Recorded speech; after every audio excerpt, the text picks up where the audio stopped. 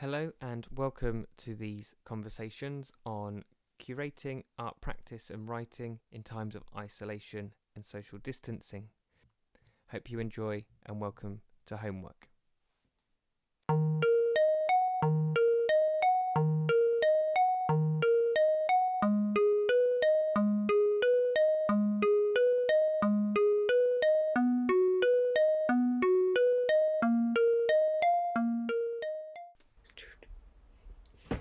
Hello Susie, nice to see you and welcome to Homework. Before we get started, for those listening, I'm going to do a brief intro. Correct me if I get anything wrong, but I've also pulled up your About section from the website as well, so hopefully it's still similar in tone. So Susie Green's worked predominantly in painting, performance and sculpture, focusing on the human body as a site for ornamentation and sensuality. At the heart of her work is an exploration into the personal and political powers of intimacy, vulnerability and transgression, and a transforming of private experience into public expression. So hello Susie and welcome to Homework. Hello. Yes. So what I would like to do today is to talk through some of your work, some ideas behind it, your really recent residency in Lithuania at the Nida Art Colony, and then kind of wrap up with some ideas about how you think best to sustain practice and what you still have to keep doing from this kind of restricted environment and how you're sustaining your own practice. So to start, let's start with the recent residency at the Nida Art Colony. It'd be great if you gave us a bit more info as to how that came about and what you've been doing whilst in Lithuania. It was like an apartment with a studio downstairs, and upstairs I had a sleeping room and a little kitchen, and I was one of 5 artists from different countries who were there in different ways. It was really great. The whole area where Nida Art Colony is a UNESCO heritage site, so it's protected. Protected area, incredible nature, very different to where my studio is in Newcastle city centre. Very rural, sand dunes everywhere, kind of looks like the moon, pine forests. And while I was there, I started becoming interested in the mythology and folklore that I was reading about that was almost quite cheesy, but it was quite interesting as well. This kind of idea of goddesses or sort of mystical figures who stories about how land masses might have been created. So in particular, there's a goddess called Naringa who there's a story that she's a giantess. A regular family give birth to a woman who it turns out to be a giant. And through her long hair, she stretches it out across the water and saves sailors at sea, and all this kind of sort of quite romantic imagery. But in this idea of like a goddess and a very large, powerful female form, I got quite interested in that. So I was making paintings and also installation while I was there. It was a great opportunity. I met some really lovely people. Yeah. So the Naringa as a symbol, how did you come about that, and how did you approach making work in response to it? Well, I saw some there's quite a lot of public sculptures which are, again, like very romantic. So like a kind of bronze sculpture by a fountain where there was this flowing hair and kind of like mermaid type figure, which they're quite kitsch in my eyes. But I went to the local library. One of the people who was working at the art colony, she took me to the local library and I found a book that had a really nice illustration in it of this myth, and she also translated it for me. But But because I'd originally written a proposal that said I was going to research nightclubs in rural areas. And then I got to this rural area and everything's closed because it's the winter. And also what I was perhaps interested in was something which is now doesn't necessarily exist anymore either. I'd come across some photographs by a photographer called Andrew Mishkias, and he took photos just in the early 1990s when Lithuania had become independent from the USSR. And they're beautiful, beautiful photographs of young people in nightclubs, which used to also be like Soviet headquarters. And this had been my starting point for my application. And when I got there, I was like, oh, well, I'm not going to find any of this. But I was also started imagining what... if there was a nightclub that was called Goddess, what that could look like. And so in one of the rooms in the residency building, I kind of made this sort of laced up installation with some curtains that were in there. And we did like low lighting, and I played a soundtrack that I'd made in that room. It felt like a kind of sketch, really, because there's not so many people there right now, so we couldn't make it into a club, really. But I was just sort of using this one... to start with, the first thing I made on the residency was a painting that just had the word Goddess written on it. And then I could have that as a word just to think around for myself. I felt like in a way that painting almost became an imagined sign for an imaginary nightclub.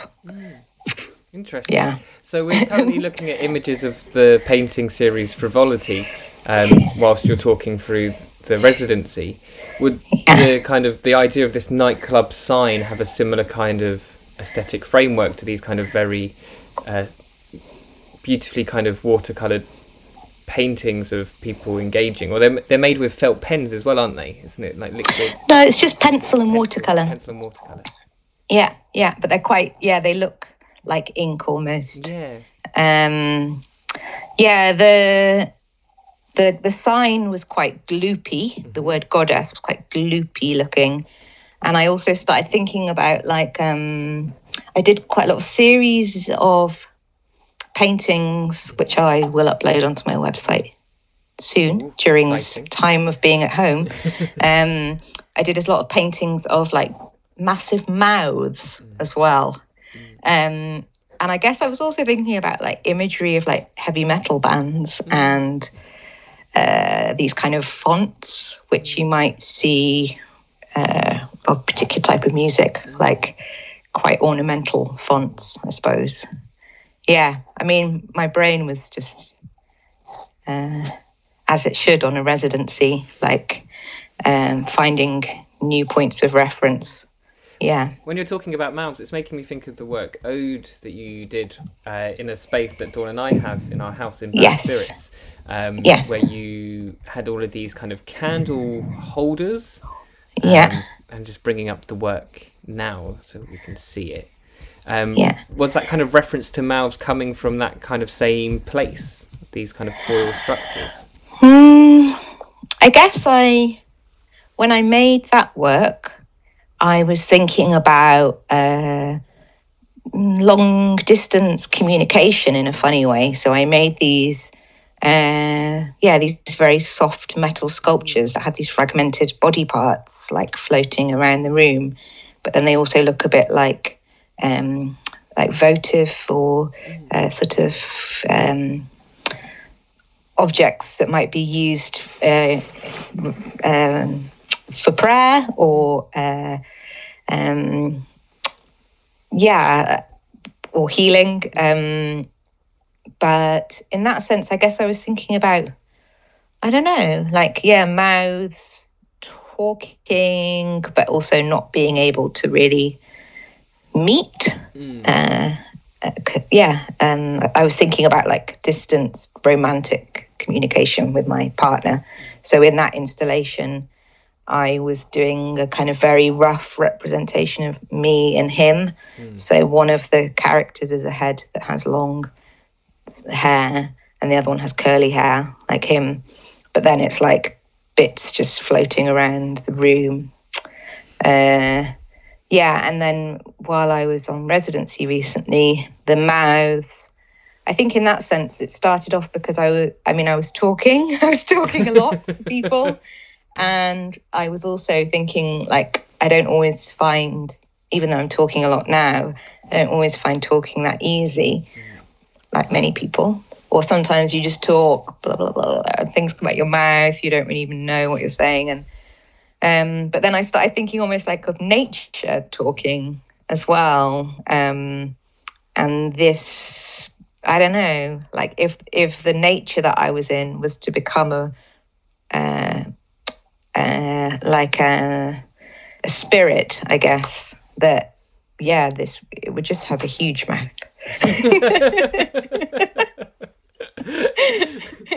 But obviously, like all of this idea of giving things like a human form is also crazy, But like this, animism, I think, of like giving something a spirit or, I think that idea of bringing back into the idea of what you're talking about in terms of giving something a human form and that kind of response to thinking about a location where people might congregate, such as the idea of a nightclub in your original proposal for it, moving into the signposts or symbols of what that might mean, probably has similar kind of relationships to the performance work, The Hold, that you did, with this kind of paper-made humanoid structure that you performed with. Yeah. Okay, great. Amazing. Yes. In fact, so that performance was at Tate St. Ives in July 2019, and I was commissioned by Tate St. Ives to respond to another artist's work, which you can see in the background of that image. So the artist, she's called Huguette Calonde. She sadly died quite recently, just after this exhibition had been installed. Her exhibition, if you look it up on the Tate St. Ives website, you see lots of very beautiful, very brightly coloured. It's spelled Huguette.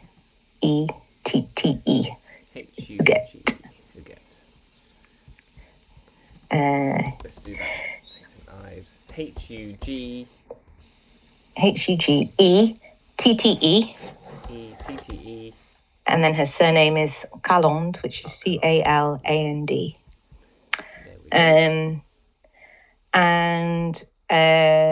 I guess there's parallels in some ways between her work and my work, in the sense that there's a lot of kind of abstracted, erotic forms, really very beautiful colours, sort of just very strong imagery, and these are images of these amazing kaftans that she made. But I was hugely flattered to have my work paired alongside her. So for that performance, I did through having site visits to the gallery beforehand, I could think about what I wanted to do, and around that time, so that image is I had a red latex catsuit made, because when else was I going to get the opportunity to have a red latex catsuit? So I was thinking about which works I was going to perform in front of, and then also, I made this very delicate papier-mâché figure, which was jointed with ribbons, and you could take it apart. So the performance was like 20 minutes long, and it consisted of me speaking, reading a script, interacting with the props I'd made, and then there was also music that I had pre-recorded, and it was almost just like a sort of shifting rhythmic story that I don't like the word rift, but it kind of riffed around the phrase "the hold." So it could be that it was talking about being held by another person, or not being held by another person, being suspended in water by a substance, the hold of a plane, travel, the actual outfit itself was kind of like holding me in. So each section of the performance sort of responded loosely to that word. Like the exhibition in your flat, that was these kind of fragmented body parts. Like there was bits of it that were quite funny, and I guess also some of it came from like a sadness, or just all sorts of things all mixed together. But that strong mouth in the background that's a Huguet's painting. Around that time, I'd also been making other collages of big mouths, and initially for that performance I'd thought about making something that was like almost like two puppets of two sets of mouths that I was going to like hold next to each other, and they were going to kind of talk. But I didn't do that in the end. I think what's really interesting with these performance works and the paintings and the residency you're talking about is about this relationship or intimacy with bodies, either physically or through reminiscence of that physical experience, or that hold or that gesture of the intimacy, whether that's positive or negative, whether it's a emotion that is of lust or an emotion of sadness, and that relationship to that space. And I think maybe that has like a similarity in some of the collaborative works that you've been working on, such as the ones with Kim Coleman. If there be two, isn't it? Is it these ones here? If they be two. If there be two. Yeah.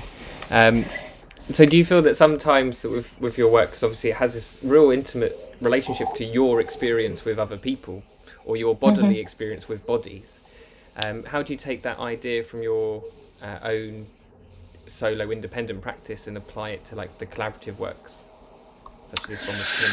Ooh, well, I guess like organically, the people who I now collaborate with are, I have sort of two ongoing collaborations, and then this work we're looking at here is a more intermittent collaboration with Kim Coleman. The other collaborations are sort of distanced music collaborations, really. But this particular work, I guess, because Kim and I are really close friends, and we talk about the things that interest us or feel pertinent to us in our lives and what we want to talk about in our work. And when I'm making work, if I'm unsure about it, I sometimes try and ask myself like the question, how does this work like relate to the world I'm living in now, or how is it a work of this present moment in time or not? Like that helps me think around it a bit. So with this work with Kim, both of us, when we made it, were looking for like relationships. So like long, be that like a long-term relationship or just a sexual relationship, short-term. And the work features both of us. So in this image here on the screen, you can see there's like it's actually two projections that cross over. So there's two projectors on the ceiling, and then they mix in the middle. So there's like a chunk where you can see a crossover. So often it will be one of us filming the other one. And we filmed it all on our iPhones in Kim's home, in her flat. and a lot of it under UV light that we'd hired. And it was this sort of strange little, the film is like a bubble, really, I think, like in some ways it's like it's super intimate. Some of the footage, like we filmed each other naked, and some of it features like use of sex toys, and there's a very strong soundtrack to it as well that we worked on in collaboration with artist Simon Bayliss, who I also work with.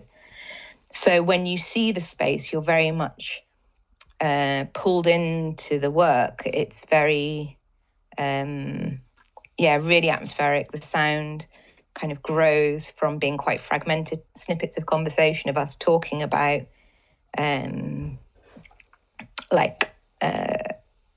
just various aspects of the point we are in our life in terms of relationships. So there's also a point where we mention like the word children, and it kind of echoes around the room, and acknowledging that this is something that some women might be thinking about or not. I think it's really apparent as well, isn't it, that I think with all of your work is really highlighting the sexuality of it, or the draw on that body in a kind of really that intimacy of bodies in some way, isn't it? Yeah, it is. And also, I suppose I also like it when so I suppose I quite often go for things that are like not very naturalistic either. Like I really like I'm always very interested in how the body can also be decorated or sort of amplified or made more dramatic or theatrical, I suppose. So that and through colour or quite bold silhouettes, I'm interested in that. Like I collect quite a lot of imagery of just interesting fetish wear that I think, I'll draw that, like that's interesting. Like the way that people might choose to cover their body or present it, or like it, and how this crosses over between fashion and also like the psychology of what goes on the body. And taking those ideas of colour that's really apparent in your work as well, theatrical, the kind of sensuality of being with people, whilst you kind of give a bit of an idea of maybe the title of the work, which comes from a John Donne's poem, doesn't it? If you give a bit more context to that, I'm going to slowly bring up some stuff that you've been doing with other collaborative partners, kind of, which also kind of look into that theatrical thing. But if you could give us a bit more ideas about like why that poem for the title. Yeah, so the poem, I didn't know about it, and it was through conversations with Kim that she knew the poem really well and had studied it when she was younger. And it's a really very beautiful romantic poem, where John Donne is kind of talking about like being his partner being absent, but that almost they become bigger in themselves through being distant from one another. I'm not describing it very well, but you can look it up. If you look up "If They Be Two," that's a line actually. That's a line from the poem, and it's sort of a way, they're talking about a way of surviving distanced love, a valediction, forbidding mourning. So forbidding mourning, you're not being a way to not be sad or a way to not miss each other. Maybe it's relevant to this point in time.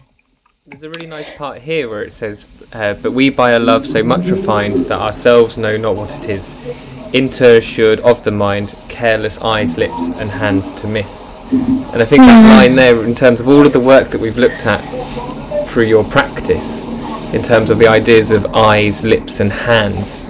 That relationship of this poem has a lot more. Well, if you look at it through reading of your work, it has like a really interesting relationship, doesn't it? Yeah, I'd not thought that. Yeah, and it was definitely.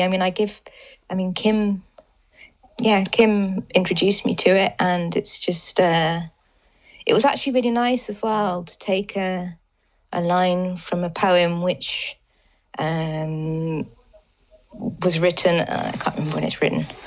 17th century, maybe. Yeah, maybe. Let's go with.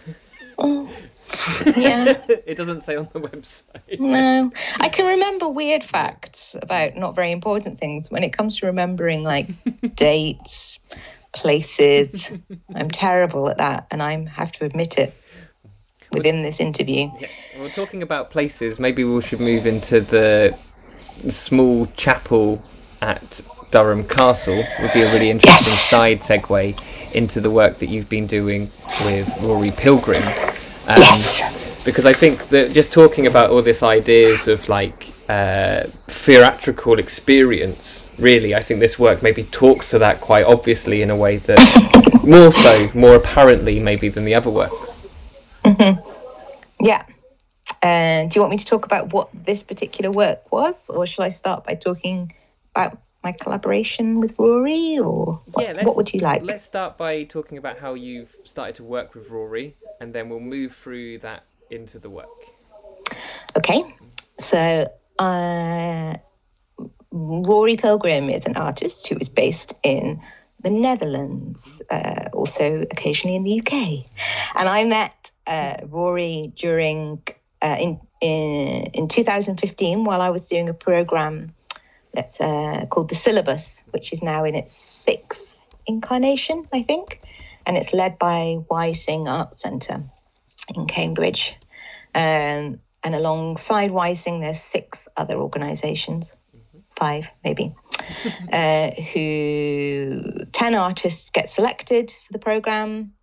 There's an open call right now for it, and it's now defined as it's like peer-led learning. So when I did it, it was almost like in another way to maybe do a master's degree, or it's quite broad really, in the sense that it's a really great thing that opens up ways of getting to know other artists, other curators, sharing knowledge. You can look it up on this website that Paul has brought up. And I applied for this and was selected, and I met Rory there alongside other great artists. And towards the end of the residency, what did we do? We went to Guest Projects, which is a space in London, and we spent a week there. And we were kind of just trying out making music, dancing, and we came up with a collaboration. Oh, that was it. Rory got asked to do a performance in Amsterdam at an incredible space called the Ouderkerk. And there's some images of it a bit further down.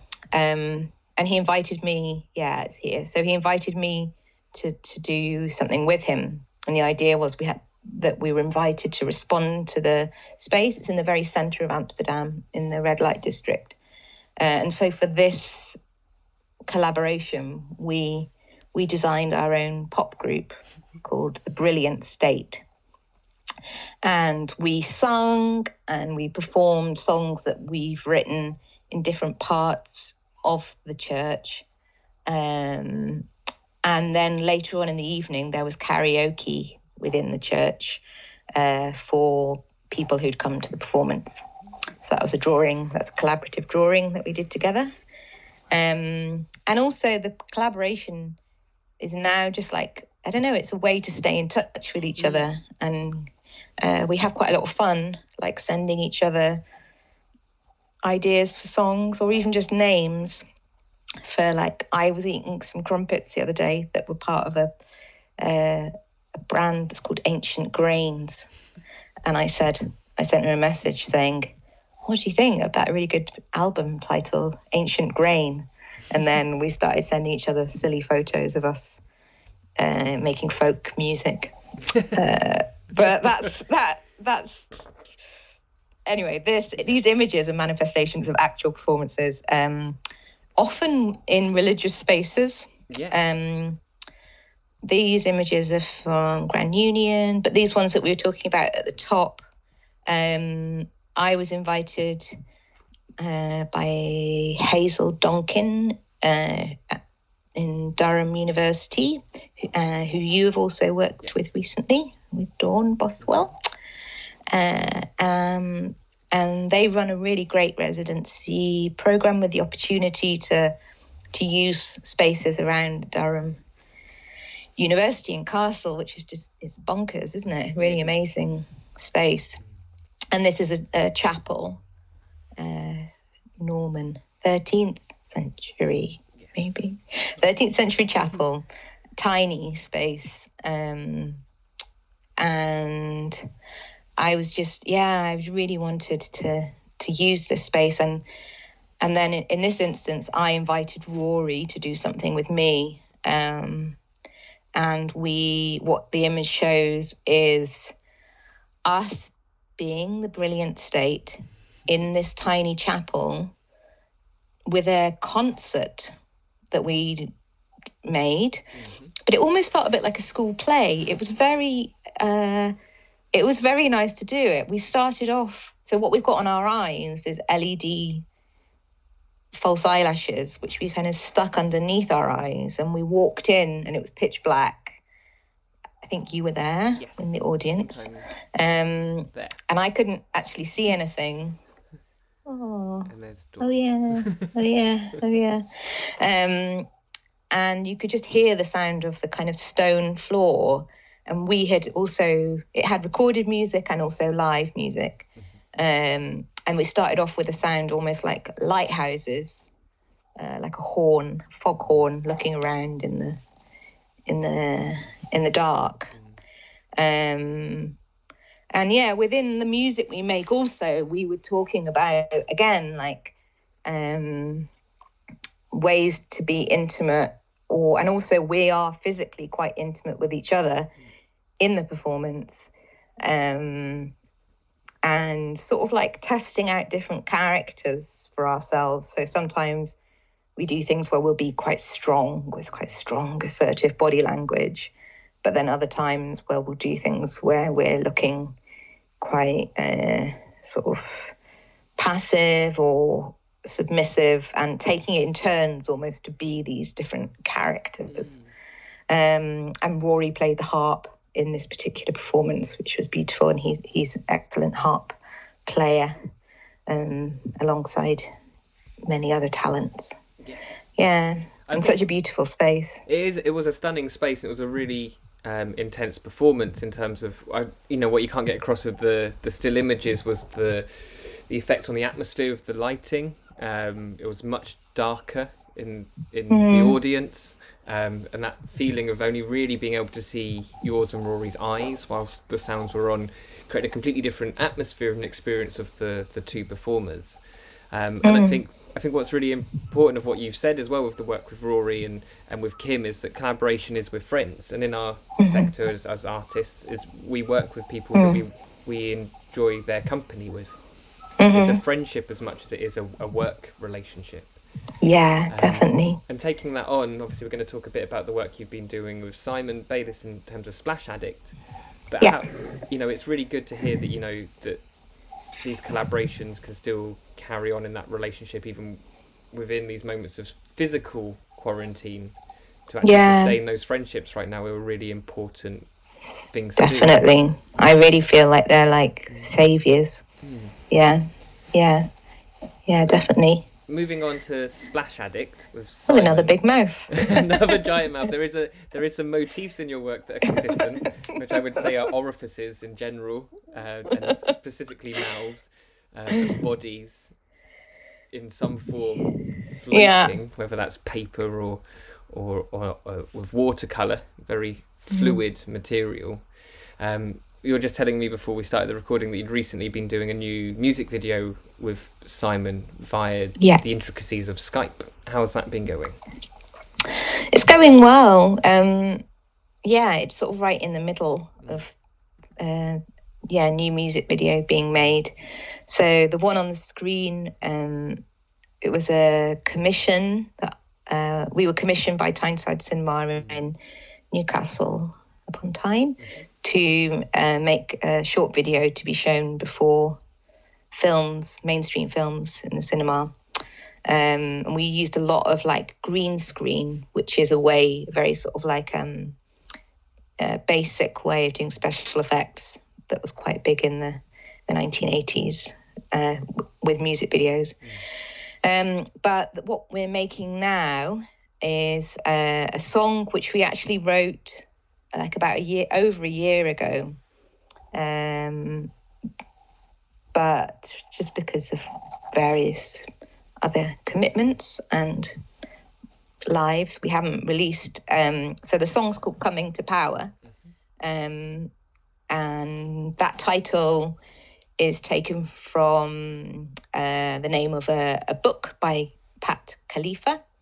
And it's an incredible book and amazing title in itself. And we were like, I think last week, we've actually been using, it's quite an explicit book as well. So, but Pat Khalifa is a very interesting person. So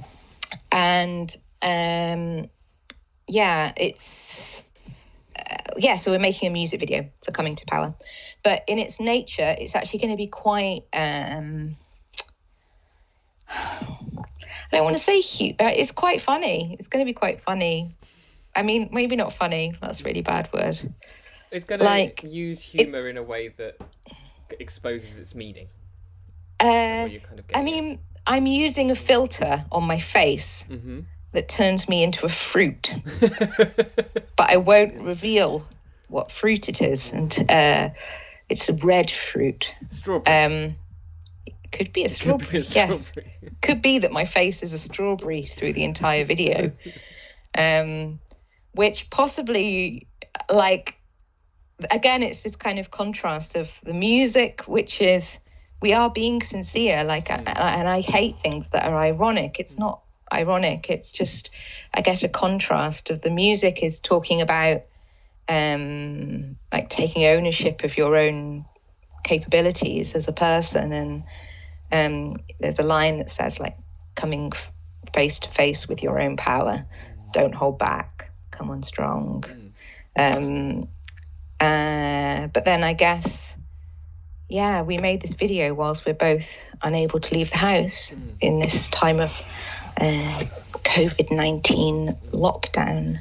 And even though it's like it is a really serious time, you know, that it's, there's also, to me, it feels important to, like, everybody's finding their own survival tactics. And even though I was worried it might be bad taste to do something that's kind of light, I was also thinking, well, in a way you've got to sometimes. So the video will be coming out soon. So it will go up on, we have a Spotify, I can do some promotion. We have Spotify now, and we work together under the name Splash Addict. So you can look up Splash Addict on Spotify and also YouTube and SoundCloud. We have 2 songs on Spotify now. 2 songs. Wow. Amazing. Yeah. Coming to Power and Big Talk. Oh, yeah.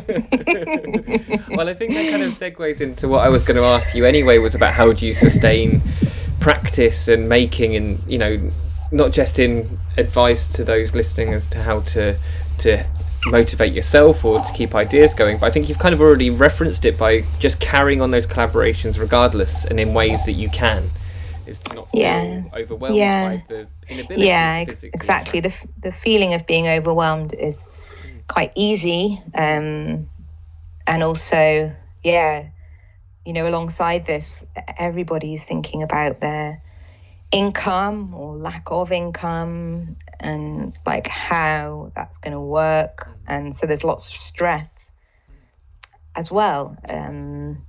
So it's kind of managing those things. And for me, sometimes I feel like I go into a bit of I have to force myself to go into a bit of a sort of shutdown when I'm trying to think about work. Like mentally, I just think, okay, I've just got to focus on the task in hand and try to not worry about other things just for a short period of time, just to help make things. But also, you know, it's you just got to do little and often if possible. Brilliant. I think that's for me superb advice, and probably a great place to wrap up. So thank you for your time, Susie, and keep safe and keep well. You too, Paul. Nice to chat. Yes, good to chat too. Thanks. Bye. Okay. Bye-bye.